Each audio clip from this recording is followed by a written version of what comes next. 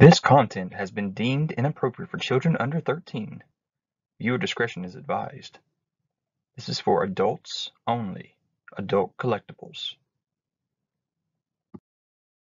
What's up, you guys? It's ZacJacDan back with another Every Marvel Legends video. This time we're talking about every Sandman Marvel Legends. So the first Sandman we got in Marvel Legends was the actual Hasbro Build-A-Figure from the Tobey Maguire trilogy. So we got the Sandman from Spider-Man 3, but we also got the Build-A-Figure himself. So both of these would be considered Sony products, I guess, that Marvel Legends put out. The next actual Marvel Legend was from the San Diego Comic-Con Wrapped box set. Came with 6 figures. And the, whatever you want to call this, the Sandy version of Sandman. Didn't have any attachments, it was just him. But it's the exact same figure as this one, which is the Build-A-Figure.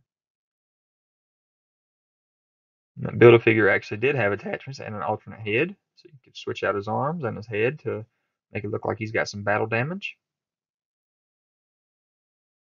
But back in Toybiz, we did see a Sandman figure, Series 12 in 2004 of the Spider-Man Classics. This was the one that sat on my shelf for years until I got this newest Build-A-Figure. Had several arm attachments, an axe, a mace, a gripping hand, and a clamp hand. And there's what they look like compared to each other. We also, I think this was the Spider-Man Trilogy wave, got another Sandman from the Spider-Man 3. So here are all of the Sandmans loose.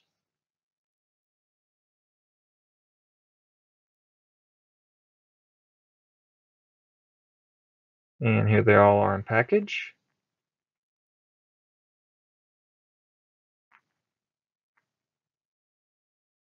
And here's kind of a wish list for Sandman type things. I believe I'd love to see a Frightful Four with the Sandman from that Frightful Four series. Let me know what you guys think about that costume, and if you'd like to see the rest of the Frightful Four. So guys, I hope you enjoyed this video. Leave any kind of comments. Hit that notification bell so you're aware of any new videos that I have. Subscribe to the channel if you haven't already. Check out my other Every Marvel Legends videos. Also some top 10 lists. Check out also my son Zach Legends channel. He has Marvel Legend reviews and news. Also go over to Man Cave Collectibles, a new channel out there my buddy's doing. And I'll talk to you guys later.